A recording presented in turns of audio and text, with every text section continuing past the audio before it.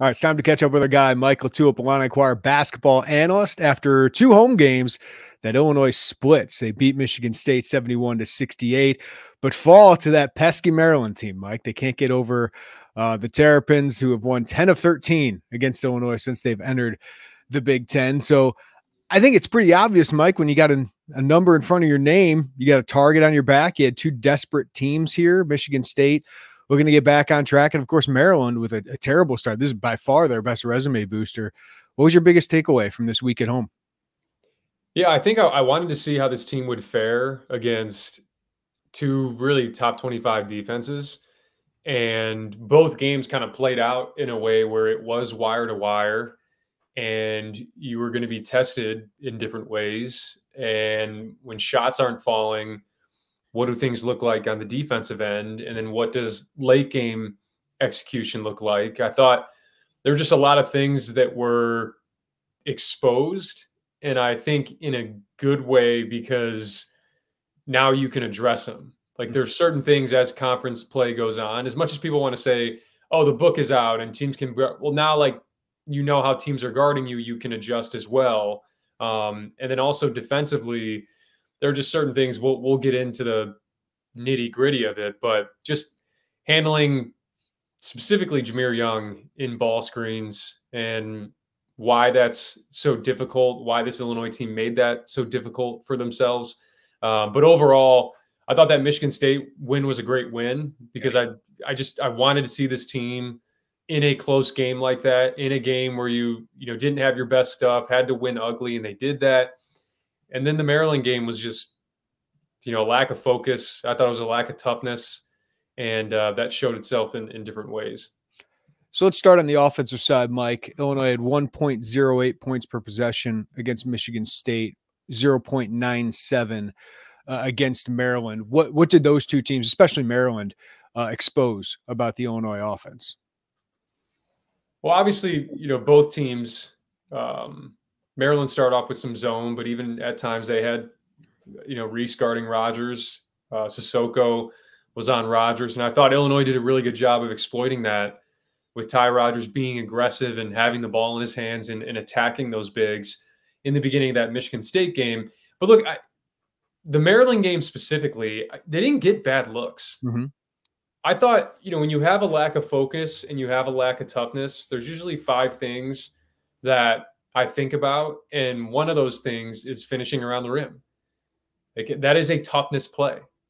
And those misses can be deflating, but you can't let that carry over onto the defensive side. So I thought they were fine offensively against Michigan State. But even against Maryland, good looks were there. You just have to be able to convert. You're putting so much strain on your defense to have to be really, really, really, really good if you're not going to make those fast break layups, putbacks. That was kind of discouraging, and I thought it led to some of those offensive woes. Because if you think about that Maryland game, they got off to a 13-5 lead. They were up 20-11. That ball was moving. They had assists on, 6 of their first 7 baskets or whatever it was. So I didn't think it was something that it was like, man, Maryland's doing something specific. It was just they took their foot off the gas and lost focus. And that can't happen in a conference game like that. Mike, how do you see it as somebody who's played the game, obviously coached it a little bit? How do you see lack of focus, lack of toughness, intensity? Because Underwood was all about that after this game. Luke Goody and Marcus Damast talked about that. I mean, it's probably going to happen with college kids, especially. It happens in the NBA as well. But what are your signs of, okay, this team is not bringing it to the full level tonight? Ball screen coverage. That's, if you want the most overt sign, it's ball screen coverage, because that requires communication. And when you're not focused on who is setting the screen, yelling it out, what coverage it is, it becomes really difficult. And then, lack of focus on the glass, the lack of focus on personnel, right? You got Harris Smith, and for some reason, when you want to guard him like he's a shooter, you have Jordan Geronimo. And I know both those guys made threes, but you can't guard them in a way that takes you away from providing help on Jameer Young, providing help on Julian Reese. That's not to say you're going to sell out and double team, but that's the type of awareness and focus that I'm talking about. Is like it's with the scout, it's with your communication, and a lot of that is on the defensive end. And if you can't get stops, then that's putting strain on your offense and vice versa. So that's what I saw. And the lack of toughness was on the glass. I thought Maryland, just their second and third effort was just better. And that was also disappointing because you're at home and those are the games that you have to take care of if you have the goals that you have, which is to be in this race for a Big Ten regular season championship. Yeah, and against Michigan State, I thought Michigan State threw its best punch, Mike, and Illinois responded. I don't know if it just comes down to you made a couple more shots in that game or what it is, but what do you think accounts for the difference in kind of intensity? Because I did not question Illinois' intensity against Michigan State. That was a I don't know about a heavyweight fight, but that was definitely a brawl. Yeah, I think one thing that I attribute it to, and this may be going a little bit too granular, and I don't want to single out one guy because there were a lot of guys that were not on top of their game and focused. But particularly Jameer Young got going when Justin Harmon came in the game. Mm-hmm. And I don't know, maybe he was sick. Maybe there was a complete lack of assertiveness, intensity, and what you worry about sometimes, and you shouldn't have to worry about it with an older group, is when minutes start to be guaranteed, right? Justin Harmon, when his minutes weren't guaranteed and he had to scratch and claw every time he came into the game because that was what was going to keep him in the game. And then now you're playing 25 minutes a game the last five games, you revert to old habits. Because I said it before even before the season when we talked about him at Utah Valley State, there were times where he was disengaged defensively and would kind of be standing around and wasn't great guarding the ball. I thought he really turned a corner for Illinois this year because you just kind of have to when you're surrounded by that defense to stay afloat. Mm-hmm. And there was miscommunication, the angles of his feet weren't great. Jameer Young started getting going, and that was kind of it. So there's certain things that you worry about there where if you put in a Dre Gibbs-Lawhorn for 3 minutes, that's when maybe there's a spark, right? Because you're putting in a guy that is pretty much fighting for his life and trying to scratch and trying to claw. And you got to be smart with where you do it. Now, that is maybe a 12:50 left in the second half. Maybe we get two really great Dre Gibbs-Lawhorn on the ball, pesky, fighting his ass off minutes, and then we can get him out at the under 12 media whenever that happens. That's where I think when these guys aren't stretched so thin with their minutes, because I thought that showed itself against Purdue, was there are 5 viable bodies now, and so that's certainly part of it. Yeah, I was going to ask you, Mike, is this rotation too short right now? I get why Brad Underwood has 6, 7 maybe players he's playing right now, especially with Amani Hansberry banged up. But are guys logging too many minutes? Are you seeing that on the court? I think so. Because really it's 7 guys that are logging minutes and 6 are really logging minutes. Because Dane, I think, is 8 minutes a game in the last 5 games. Against high majors, it's 5 minutes a game. Right, exactly. I think you have to, and maybe I think they're going to get Moretti kind of ramped up a little bit here. I just coming off that injury, that probably wasn't the game. Jameer, that's not a good matchup for him. No, not at all. And you got to be a little bit more smart with where you probably put him in. That's not Moretti right now is not a guy you just roll out for 20 minutes regardless of the matchup. But I do think Dre Gibbs-Lawhorn is a guy that you saw. I don't want to say he changed the game at Purdue, but he fought because there's something for him to fight for. And that just has to be the mindset for these guys where whether it's fatigue, whether it's missing shots and all that stuff compounds, you need a leader. You need somebody out there that's going to rally everybody and be like, hey, we got to lock in. Just take this possession by possession. and put our best foot forward. And then, hey, if they score on us, all right, well, let's go back down and get our best offensive possession. Because if you have that mindset, maybe you can put the ball in the basket a little more to set your defense, and then it all starts to snowball in a good way. So, yeah, I mean, I think you got to find ways to incorporate some other guys. I mean, Amani was getting minutes a little bit. Terrence was obviously getting minutes, and now this thing got really thin really quick. And you don't want to try to, like, I get you want to squeeze as much out of the orange as you can, but you know, like you have to find ways to counteract and balance out that rotation. I want to get to you about ideal roles maybe for Danger, Gibbs Lawhorn, and some of those guys moving forward. But I didn't mention this in the post-game podcast. I wish I had, but Brad made an interesting comment about how Friday was disjointed with practice and all that. And that's, of course, the day all the teammates went to the hearing for Terrence Shannon. I mean, this week is a reminder, I mean, Mike, that this team has a little margin for error without Terrence Shannon, right? They're 2-2 in the Big Ten since Terrence Shannon was suspended. I think we would have thought something like that, right? But, you know, a game like against Maryland, it was obvious like you could have used him at some points. And, you know, what these guys have done an unbelievable job of focusing and of adjusting, but the impact is felt, whether it's distraction off the court or if it's just not having an All-American on the court. Yeah. I mean, distraction is a distraction, and it's certainly human. Yeah. There's a human element of it. These are college kids.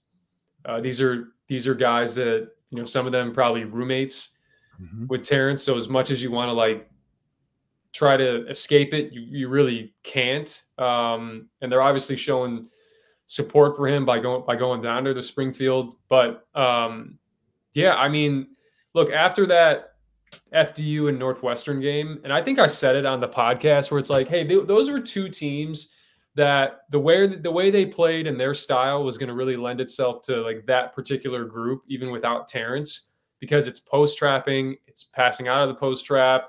You know, neither of them had very dynamic bigs. So you were able to do some things on both ends, and then you got to Purdue and you put up a good fight, but they jumped on you. So now, like, as you go through the Big Ten, I think after that FDU Northwestern game, it was like, hey, maybe the Final Four is back on. and I think in this league, it's going to be tough because as you're trying to manage these distractions, where it's like, is he coming back? Is he not going to come back? If he does come back, is it for 10 days? Right? I mean, like, there's all of that going on, and you just have to do your best as a team to try to ice out all that noise. And it's hard because now for this team, how tough do you want to be when there is a built-in excuse, right?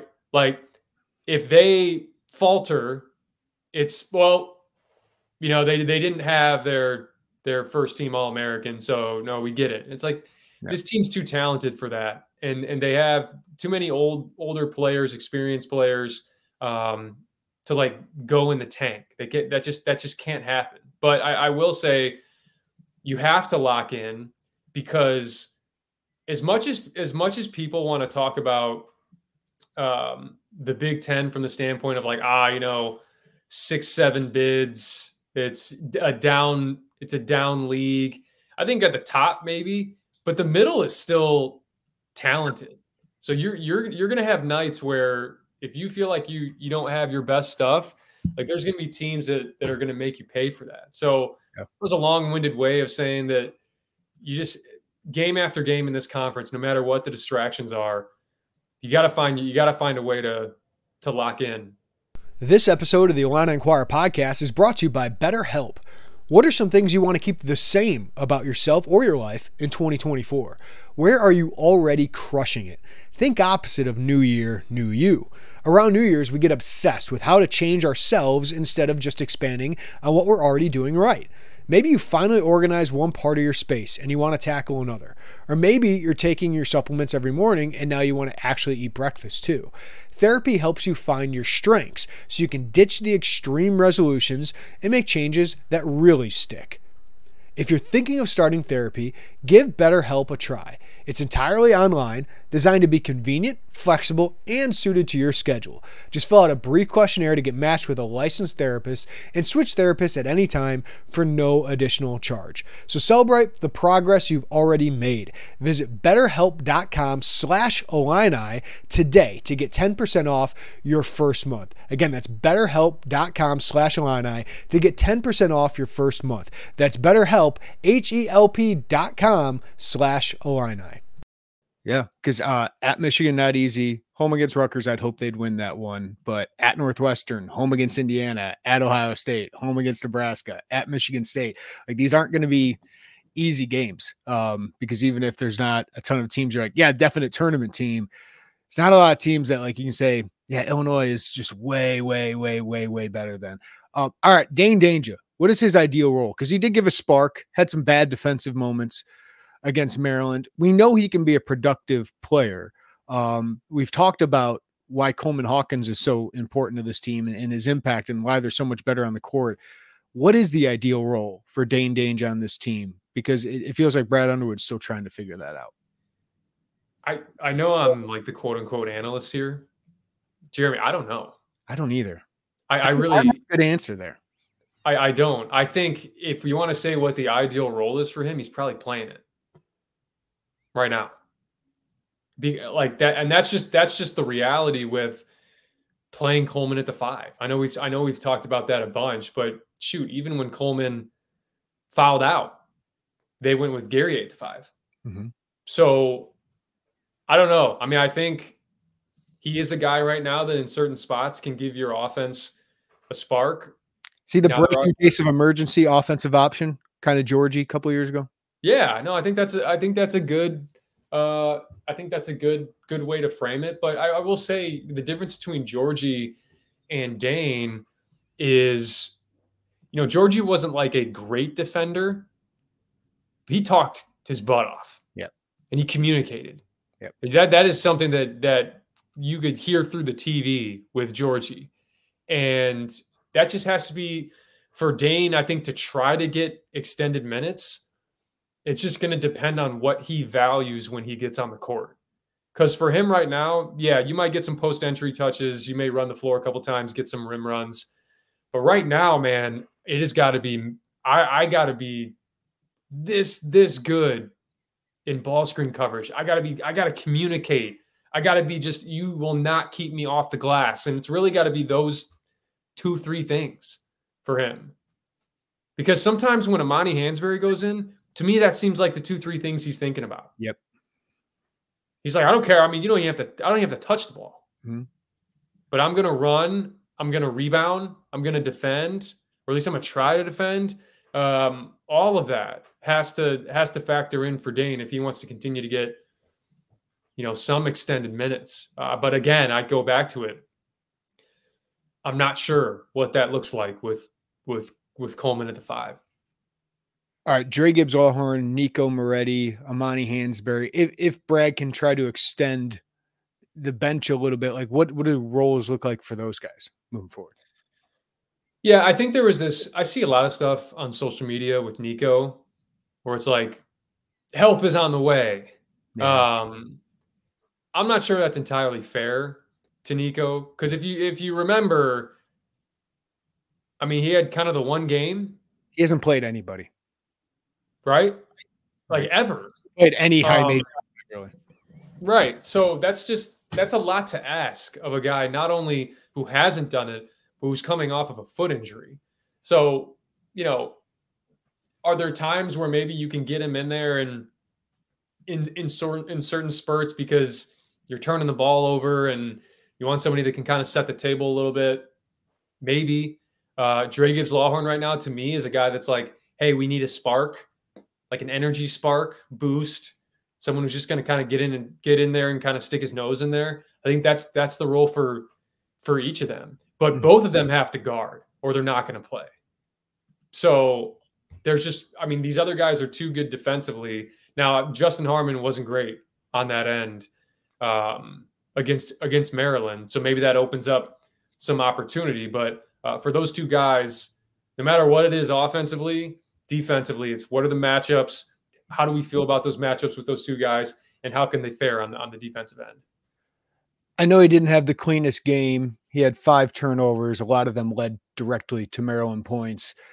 But I just want to acknowledge 5 games into the Big Ten schedule, only Zach Edey, is scoring more points per game during Big Ten play than Marcus Domask. Edey at 23 points a game, Domask at 22.8. Man, he's been impressive, Mike. His ability to get shots. I know a lot of it was later in the game, but he kept Illinois in the game there late when they were really struggling offensively. So anything new on Marcus Domask? Well, I'm seeing a lot of these kind of midseason lists come out with transfers and who's the best transfer pickups. And you see Hunter Dickinson, you see, a number of these other guys. I'm not really sure where this Illinois team would be without him. In terms of when you lose Terrence, having a guy that can step in and be like 22 a game in Big Ten play. I mean, that's nuts, because as much as like Quincy Guerrier had it going, and as much as Coleman Hawkins kind of had it going as well, like those are 2 guys that have to be kind of beneficiaries of guys breaking down the defense inside out, pick and pops. Like those are guys that have to rely on others defensively. They can't necessarily it's not their strength to just like go get their own. Yeah. Domask's strength is he can go get his own. Now, I think that Maryland game was his worst floor game of probably the season, given the circumstances. I mean, the amount of times that he jumped in the air to pass and turned it over, I think he had 3 or 4 live ball turnovers, and a couple of them led directly to Maryland run out layups. So that can't happen. Like, as much as he's kind of getting into like the scoring, being such a scoring threat, he still has to be mindful of just taking care of the ball and making sound decisions, and just being under control, which is kind of what he always does. Right. And it's like, hey, you just play off of 2 feet. You don't have to get caught up in the air. But yeah, overall, I mean, talk about return on an investment. I've seen some leagues start to do a newcomer of the year on top of freshman of the year. Like, he would be it right now in the Big Ten. Like, Ben Creaky's been good. Kamla's been good. Like, good. But I think Domask is head and shoulders. Store has been really good. Store has been really good. Yeah, I mean, Store would probably, those 2 guys are probably Khalil Ware. Yeah, the two that are up there. But yeah, I mean, I think he's just been so solid, and we'll see, because this is a lot of usage for him. And can he stay healthy, right? Can he he's the top of the scouting report, right? Like, yeah, top of the scouting report. Can you not lose steam? Now, the guys that are top of the scouting report that are matchup issues, and it's not like, hey, they do something specific, that helps Marcus, because he can. I mean, I look at Doug McDaniel. I mean, we'll see how they try to guard Illinois, but there's a lot of games left on the schedule where he can go into back down mode. He just has to continue to be relatively safe with the ball and not have that lead to runouts for the other team. All right, Mike. Game at Michigan, they ended their 6-game losing streak by beating Ohio State, who just could not make shots. They had a huge 16-0 run to take the lead, the Buckeyes did, but not able to close it out. And Michigan will have Doug McDaniel available. It's one of the most interesting things I've ever seen, a suspension on the road, but he gets to play home games.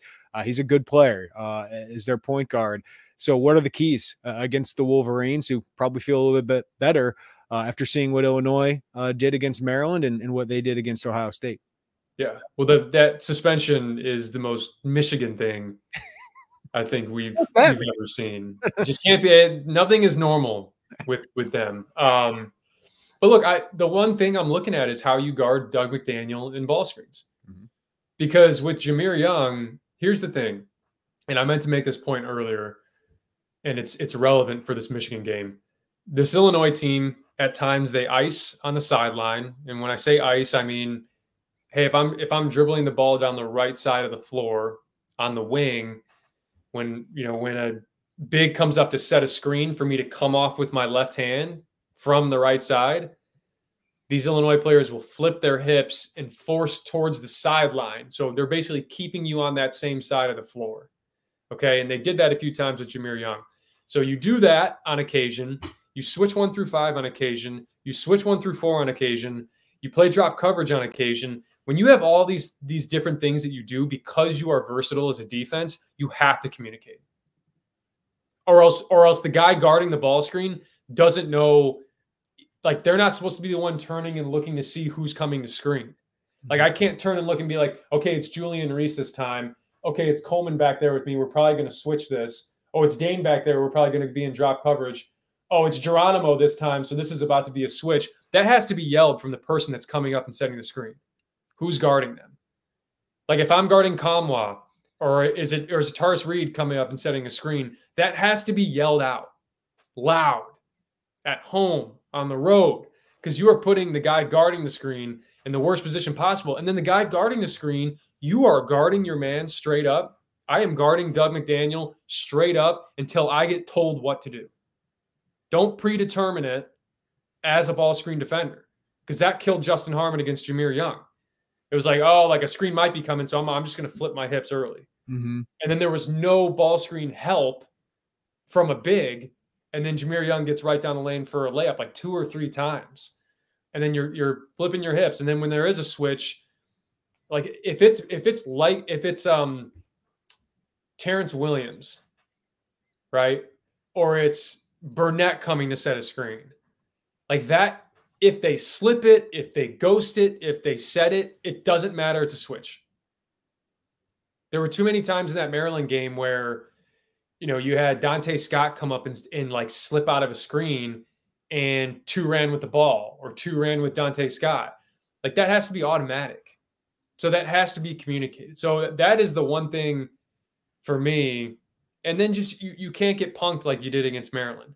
Because the one guy that I look at, Will Cheddar, like he's a guy that if you don't want to box out, if you don't want to make the toughness plays, he will do it. Mm-hmm. So, and then like you have to make Taris Reed guard. You have to make Doug McDaniel guard. And we'll see if you can put them in different actions. And then the last point I'll make is just being aware of personnel. Shooters, non-shooters. If it's a non-shooter, okay, I can help a little bit. Once that non-shooter makes a 3, that doesn't all of a sudden make him a shooter. Mm-hmm. So just being aware of that stuff and having focus, especially on the road. And then, you know, the hope is that you can come out of there with a road win. I don't care who the opponent is. And with Michigan right now, they have talent. Yep. I said it before. Do you remember last week? I said, you got Maryland and Michigan. Both teams are talented, and they're both at this like, whatever, let's just cut it loose point. And that makes them dangerous. Com was good. Doug McDaniel's good. Like they got some talented players. That's why this has kind of been a train wreck so far this year. They're one of the most underachieving teams, but Maryland was coming in to Sunday. Speaking of Ohio State, why aren't they better? I like the pieces on that team. How are they 2-4 to start Big Ten play here? I think there's a couple of reasons. I earlier in the year when I watched them play Santa Clara in the Emerald Coast Classic in Destin, Santa Clara would just like sell out on ball screens and try to trap. And then, you know, you had Zedkey and Akpara running to the rim, pulling in the defense. Now Ohio State, Jamison Battle, all these guys, they're just shooting like tee-up threes. Mm-hmm. And then now teams have shifted to either like switching 1 through 5 or kind of sitting back and drop or zoning them at times, which Illinois won't do that. And it bothers them because they don't necessarily have, in my opinion, like a dynamic wing scorer. Mm-hmm. Jamison Battle's good, like kind of in the way Quincy Guerrier is, where it's like catch and shoot, rip drive, can do those things. And then I don't know. I mean, I think, is Bruce Thornton like a true 1? Like, is Roddy Gale a true 2? Right. Like, to me, it's like they're missing something at the top, because Bruce Thornton would be a really good 2, Roddy Gale would be a really good 3, and Jamison Battle would be a really good 4. Unfortunately, they're 1, 2, 3 right now. Mm-hmm. And I don't know if there's enough there. And then last year, it was borderline impossible for a team that was basically a top 25 offense in the country to be 4-16 in conference play. Like that is how bad their defense was last year. Bryce Sensabaugh had a lot to do with that. Yeah. But now it's like there's times where they revert back to that. And just they cannot get a stop. And that is hurting them. And I don't know. I know they got a new AD coming in from what it sounds like. And their schedule is light coming up. Like I would have to go back and reference it, but it flashed on the screen yesterday when they were playing Michigan. I was like, oh my gosh. But you could look at that one of two ways. That is either going to be wins, or if some of those are losses, it's going to get louder in Columbus for sure. Yeah. Who finishes higher in the Big Ten of the two teams Illinois just played, Michigan State or Maryland? Michigan State. Yeah. I think Michigan State, again, don't quote me. This is somewhat off the top of my head. I think they have, and Minnesota's better, but I still think Minnesota is one of the bottom teams in the Big Ten, despite where they're at in conference. They still have Minnesota twice. They get Penn State again. There's another team I think they have twice again that's kind of towards the bottom of the Big Ten. I think they might still have Rutgers again, but I think they just have a lighter schedule. So I think Michigan State I also think Michigan State's just a better team. So I think that they'll finish higher than Maryland. But I think Maryland's once again this year, I think they're 9-1 at home or 8-1 at home. That's a really tough place for teams to win. I know Purdue won there, but I think both these teams, I wouldn't be surprised if both these teams are in the top 6 when it's all said and done. Maryland just got forced to shoot. Illinois did that in the first half for the first part of the first half, and it worked out well for them. It's a terrible shooting team, but they're athletic, they're big, and they got two dudes like Julian Reese and Jameer Young are all Big Ten caliber players, and we know Dante Scott is a pretty good complement to those guys as well. So Illinois 2-2 in its last 4 Big Ten games. We brought that up. How do you feel this team still stacks up in the Big Ten as we wrap up here, Mike? I think they're still a top 4 team in the league. They'll be right up there. Now Wisconsin, they just keep adding AJ Storr. I mean, that is something that they needed. I talk about dynamic wing scorer, like something that Ohio State really needs, and Wisconsin has that. And they already have guys that value taking care of the ball, that play hard, that know where to be defensively. And AJ Storr is a guy that came over, and that wasn't necessarily a strong suit on the defensive end. He's starting to figure it out. Just kind of assimilating there. But again, I mentioned it before, where I view Illinois as a top 4 team, like a double bye team in the Big Ten, but you're still going to have to go out and prove that. And you're going to have to prove that against this, the middle of the Big Ten, to me, like Maryland, Northwestern, Ohio State, Nebraska, Iowa, like those are not teams that you can just go in and be like, we can play 50% today.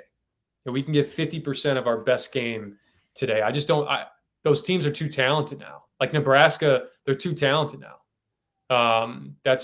Like they can make you pay. They can shoot the ball. They Hoiberg nailed it in the portal with some of these additions. And I know you beat Northwestern handedly at home, but like that's another team that on any given night with Boo Buie and if they do lock in with their post trapping, they can get you. And Ohio State, for as many lapses as they have defensively, and sometimes they don't play with a ton of toughness, on any given night, they can hit 14 threes. So, you gotta take it one game at a time in Big Ten play, but understand that it's not about the opponent. Each one of these teams has a chance to knock you off if you don't bring your A game. But you have to bring that. You have to be focused and locked in. What's the scout assignment sound? All of that if you want to achieve what you want to achieve. Yeah, and we certainly learned that this past week. Illinois is a big resume booster for a lot of these teams looking for resume boosters. Mike LaTulip, you're the goods, man. We'll talk to you next week. Appreciate it, man.